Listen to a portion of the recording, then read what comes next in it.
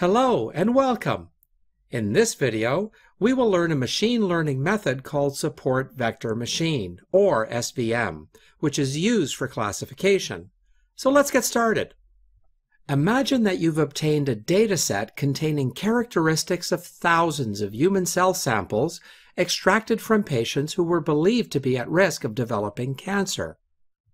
Analysis of the original data showed that many of the characteristics differed significantly between benign and malignant samples. You can use the values of these cell characteristics in samples from other patients to give an early indication of whether a new sample might be benign or malignant. You can use Support Vector Machine, or SVM, as a classifier to train your model to understand patterns within the data that might show benign or malignant cells. Once the model has been trained, it can be used to predict your new or unknown cell with rather high accuracy. Now, let me give you a formal definition of SVM. A support vector machine is a supervised algorithm that can classify cases by finding a separator. SVM works by first mapping data to a high-dimensional feature space so that data points can be categorized, even when the data are not otherwise linearly separable.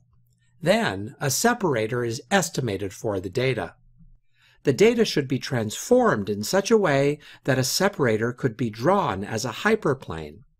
For example, consider the following figure, which shows the distribution of a small set of cells only based on their unit size and clump thickness.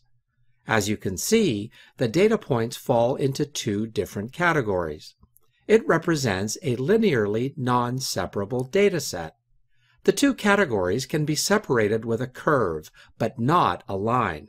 That is, it represents a linearly non-separable data set, which is the case for most real-world data sets. We can transfer this data to a higher dimensional space, for example, mapping it to a three-dimensional space.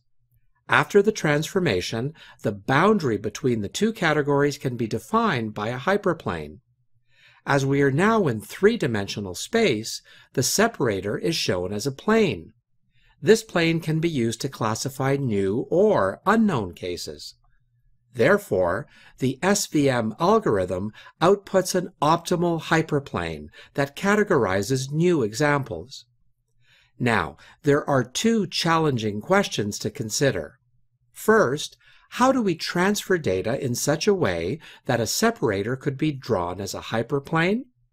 And two, how can we find the best or optimized hyperplane separator after transformation? Let's first look at transforming data to see how it works. For the sake of simplicity, imagine that our data set is one-dimensional data. This means we have only one feature X. As you can see, it is not linearly separable. So, what can we do here? Well, we can transfer it into a two-dimensional space. For example, you can increase the dimension of data by mapping X into a new space using a function with outputs X and X squared. Now the data is linearly separable, right? Notice that as we are in a two-dimensional space, the hyperplane is a line dividing a plane into two parts where each class lays on either side. Now we can use this line to classify new cases. Basically, mapping data into a higher dimensional space is called kerneling.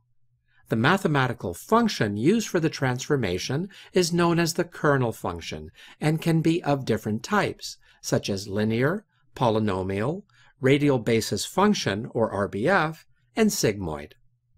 Each of these functions has its own characteristics, its pros and cons, and its equation.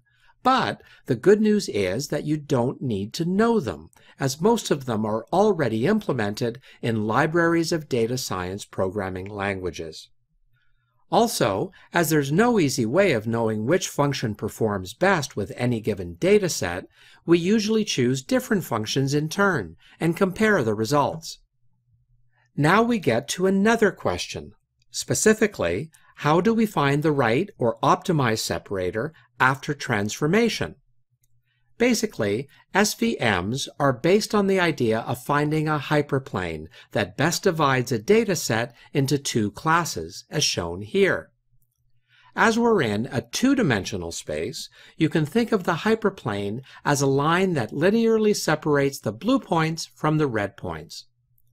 One reasonable choice as the best hyperplane is the one that represents the largest separation, or margin, between the two classes. So, the goal is to choose a hyperplane with as big a margin as possible. Examples closest to the hyperplane are support vectors. It is intuitive that only support vectors matter for achieving our goal, and thus, other training examples can be ignored. We try to find the hyperplane in such a way that it has the maximum distance to support vectors. Please note that the hyperplane and boundary decision lines have their own equations. So, finding the optimized hyperplane can be formalized using an equation which involves quite a bit more math, so I'm not going to go through it here in detail. That said, the hyperplane is learned from training data using an optimization procedure that maximizes the margin. And like many other problems, this optimization problem can also be solved by gradient descent, which is out of scope of this video. Therefore, the output of the algorithm is the values W and B for the line. You can make classifications using this estimated line. It is enough to plug in input values into the line equation. Then you can calculate whether an unknown point is above or below the line. If the equation returns a value greater than 0, then the point belongs to the first class, which is above the line, and vice versa. The two main advantages of support vector machines are that they're accurate in high-dimensional spaces, and they use a subset of training points in the decision function, called support vectors, so it's also memory efficient. The disadvantages of support vector machines include the fact that the algorithm is prone for overfitting if the number of features is much greater than the number of samples. Also, SVMs do not directly provide probability estimates, which are desirable in most classification problems. And finally, SVMs are not very efficient computationally if your dataset is very big, such as when you have more than 1,000 rows. And now our final question is, in which situation should I use SVM? Well, SVM is good for image analysis tasks, such as image classification and handwritten digit recognition. Also, SVM is very effective in text mining tasks, particularly due to its effectiveness in dealing with high-dimensional data.